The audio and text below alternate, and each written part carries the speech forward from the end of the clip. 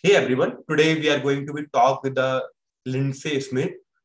He's a sort of a pioneer into the bubble development. He's doing a bubble for more than 2.5 years and built a 9 to 10 plugin. And he's working as a bubble freelancer and helping our clients to build their product. So let's learn from him and what's their journey with the bubbles. So let's start.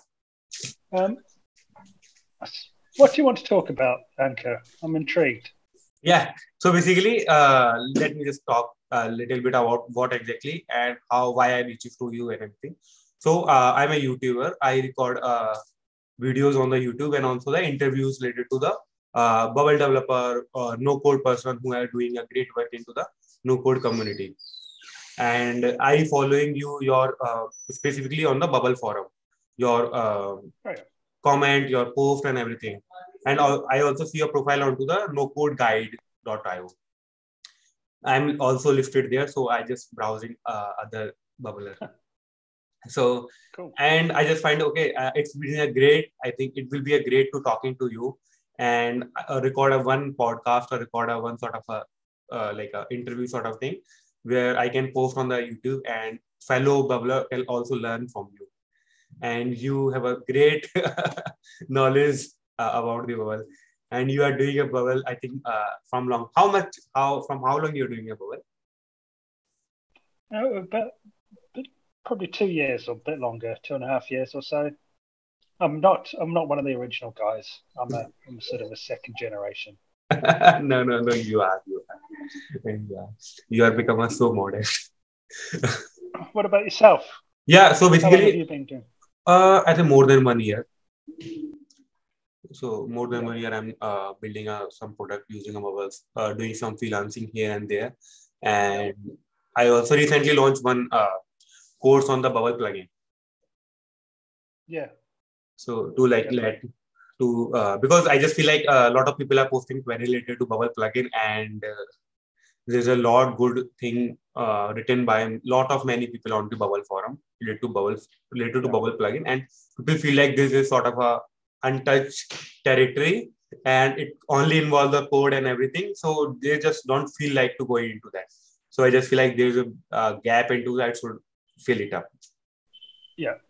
I think plugins, you can go quite a long way without plugins, but if there's pretty much plugins are, I think, what make bubble powerful. And if you don't, and if you can, it's not difficult.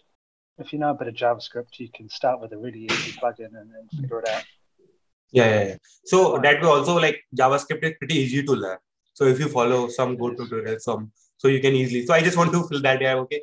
Everyone is pretty much comfortable. Okay, they don't feel like, okay, oh, what is that bubble plugin? And so that. And you have posted, I think, 9 sort of a plugin, and onto bubble. Yeah. How you started the bubble plugin? How do I start? I was just interested to learn, just to figure it out. Okay. You know, just so, and I think what I did was I saw some open source ones where you can see the code of how another person's done it, and I had a particular requirement for a plugin right at the beginning, and I found a open source plugin where I could copy start with that piece of code. Yeah. And then I started with that, and that gave me the structure of how to put a plugin together. And then I just evolved that. And so I think if I hadn't had that plugin to copy at the beginning, it would have been really hard because there's a whole lot of stuff you need to know just to get started. Yeah. So I think if you copy an open source plugin and then figure out how that's all put together, and then that's how I started. And Same with me. I have also copied not copied, but I was seeing same that plugin, so C plugin code, and then, oh, this is pretty straightforward. I can do that too. So that's why I just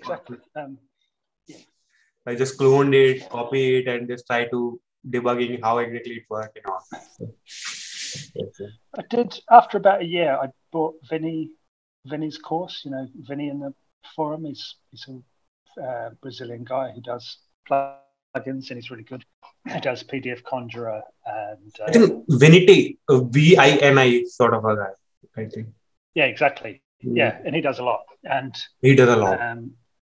I bought his course and went through that, and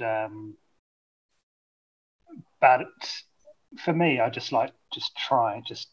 It's almost like a hobby. I just do it for fun. So I went through the course, and I still dig into that when I've got a question. I go and have a look in this course and find out. Oh, so this is helps a lot. But the forum as well. It's just got so many. The forum has quite a lot of good stuff, and it has some kind of less helpful stuff at times as well. So you have to kind of sift through the forum. And just see nice tweaking of the word. Pardon? I just saw that nice tweaking of the word, not helpful, rather than waste of time. Yeah. Well, the forum's great. I mean, it's a really friendly place, and so it's a nice place. But sometimes, I don't know. Sometimes you can go. It's not helpful. But it's everyone's trying. I think everyone's got the right intentions in the forum. Yeah, I also say this is sort of a. Sorry, go on. No, go ahead. I was just going to say, everyone's got the right intentions, and that's what makes Bubble quite a nice environment, a friendly place.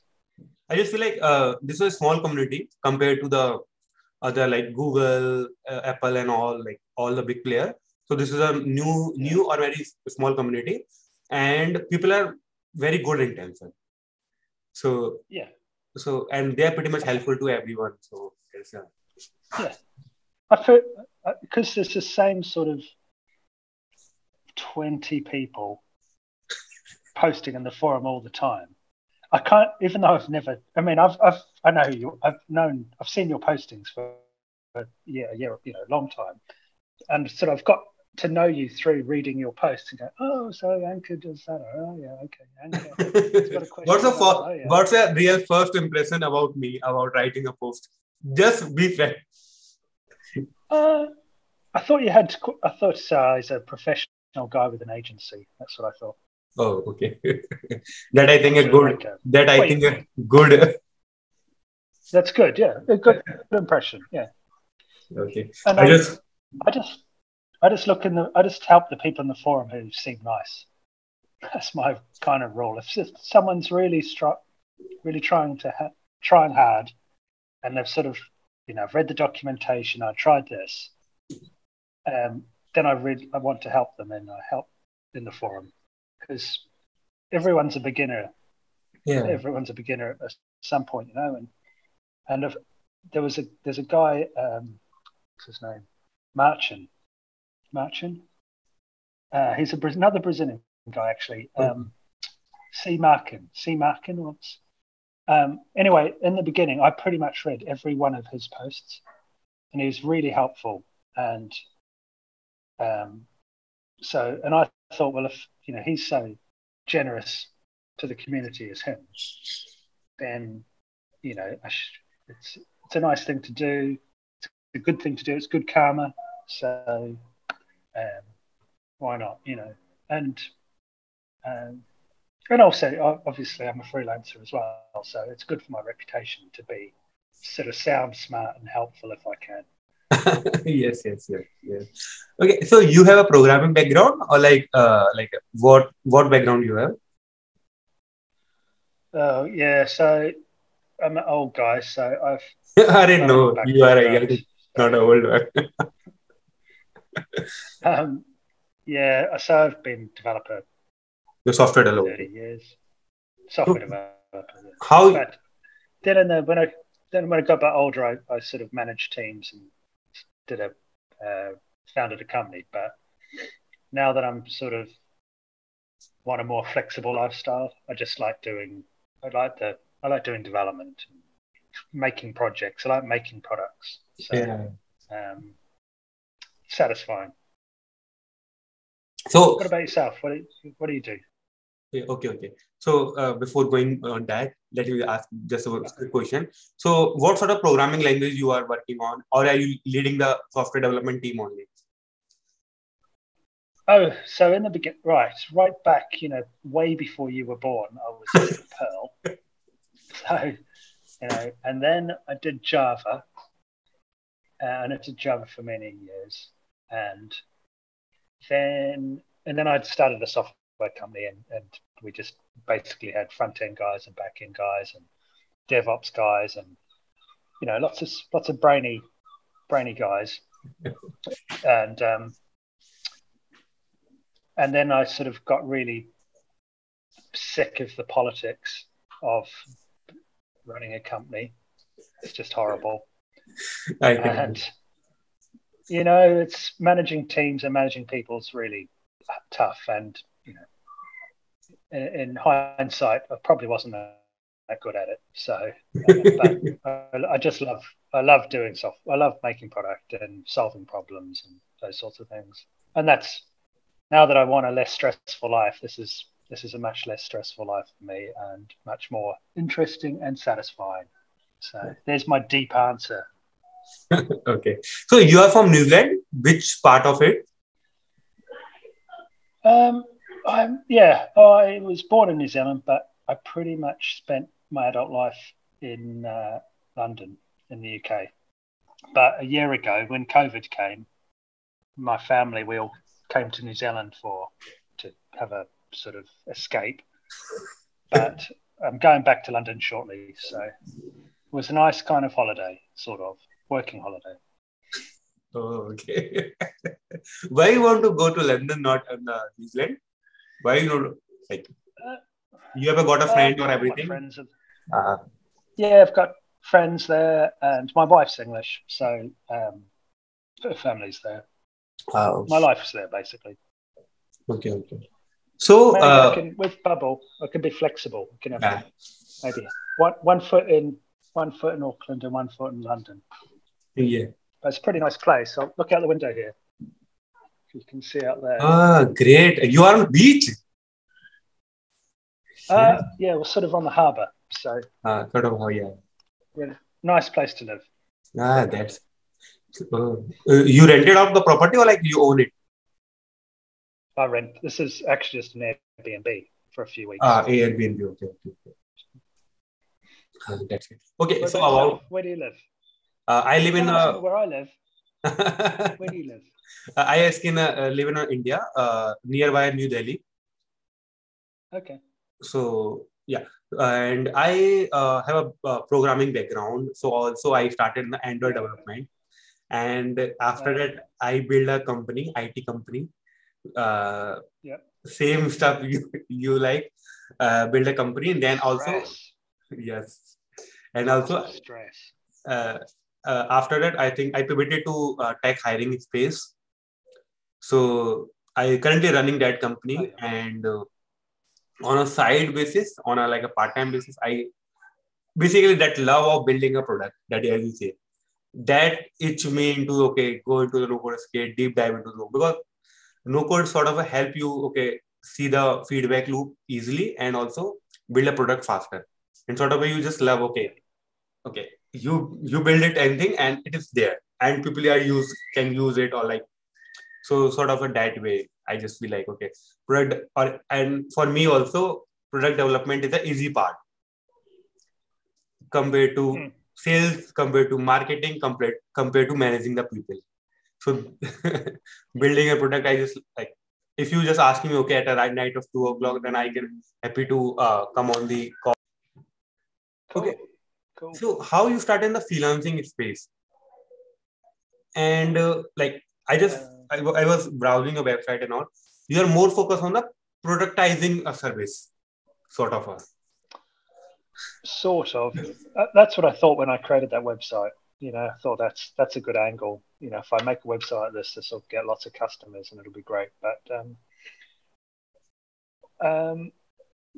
because I thought that's the added value that I could have, right? I thought you can learn Bubble, right? You can learn Bubble and figure out how to make stuff. But that's kind of the easy part. You were just saying how that's, building the product's the easy part. Messing around in Bubble and creating a product is kind of the easy part. The harder part is building a business, and there's a whole aspect to getting a product live beyond just going, hey, look, everyone, look what I've made. It's really neat. There's a lot of Bubble projects and a lot of software that get to the point where, look what I've made, it's really neat. But then after that, you've got to find customers, and you should probably start before you finish, but find customers, do some testing and find some figure out your product pricing and all of those things. All of those things have to be solved as well. It's more than just, creating a little website. It's building a product. Product has to you have to sell it. Without selling it and without having customers and users, it's just a hobby. It's probably just a hobby project, right, unless you're solving some really good problem. But so that's what I thought was a good angle to have on Bubble development, is just being a bit more broader thinking about the business of software. It's a business, you don't. There's an aspect of where it's just a neat, fun thing to do, but there's an aspect which is you're trying to build a business, and that has a lot more to it than just learning some development skills. So, and because I've made lots and lots of mistakes in my career, so hopefully those have all been good lessons, and I can hopefully help people avoid those mistakes. Maybe just get through them a bit quicker and a bit cheaper. Hopefully, that's the idea. That's the idea behind the website. That's kind of what I was thinking when I built it. Okay. Why don't you try the co-founder route? Okay, you develop a product and someone else take care of all the other parts, sort of marketing, sales, finding customer, testing out, and everything. And since you got a lot of experience in the 30 years in the software industry, so you know what problem works, what problem not works. And so have you tried that route also? I have, yeah. I guess so as a founder, right, to start a project and get a business going, you have to work really hard, right? You know it. So it's not just a 40-hour-a-week job and do it for 3 months and you've finished a product. It's pretty much every minute, every thought for weeks and months is just about getting this thing working. And so this is kind of the difference from being a founder, and if it's your idea and it's your baby, you're so passionate about it, you're so committed to it, that gives you the motivation to see it through, because it's going to be 10 times more difficult than you possibly could imagine. It's not like on TV where everyone's Mark Zuckerberg and just suddenly they've become millionaires in a year's time. That's really very unusual. Very unusual. Reality is it's really hard work.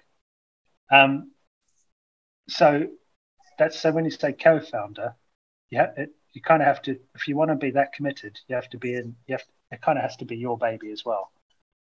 So I guess just practically speaking, just being a freelance person and helping people get to the place where they can prove their product.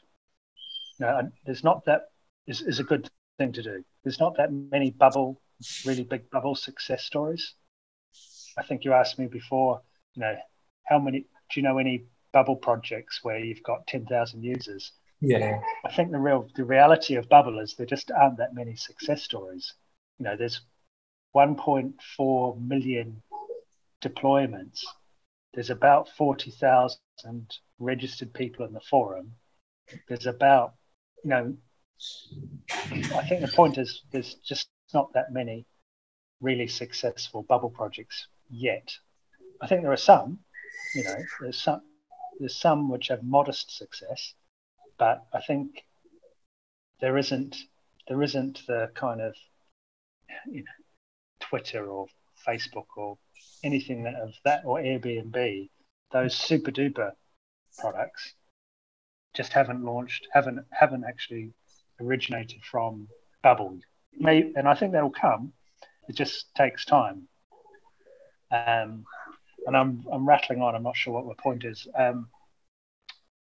I think helping people get to their MVP and their product launched, if you do 10 of those, maybe one of them will become successful and be brilliant and be great. But sadly, I think a whole lot of them aren't. And for lots of reasons, they'll fail. But I think if you can kind of get your MVP together for, you know, hundreds or thousands of dollars, and don't burn too much money just to get to the point where you can launch your product, see if you can get some customers, see if you can figure out what the pricing is, see if there's actually a viable business. Helping people do that is really exciting and really good fun. So that's my, sorry, I wobbled on a bit, but that's why being a co-founder is tough. You have to be so committed. Yeah, definitely. I'll finish. Yeah. Definitely agree with you. Completely agree with you. And you're right in terms of someone not coming out or big player like Twitter or this. But I think it is just feel like it is a sort of a starting from last 2 years. Even Bubble have a journey of last 10 years, but sort of from last 2 years, people started to figure out. And the number of, I just see via the number of Bubble opportunity that comes out, freelancing or full time. Now, exactly, the industry is sort of accepting, okay, there is a full time Bubble developer is there, and you can hire. And I think in coming 2 or 3 years, there will be one. I don't know, but hopefully.